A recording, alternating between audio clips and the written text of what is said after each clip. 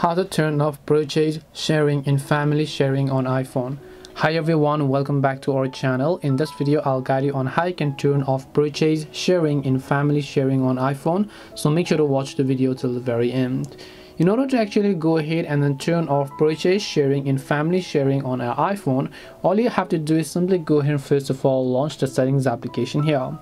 Once you launch the settings app, you're going to actually see this type of interface where what you need to do is just tap on this option known as family sharing and then just tap on it.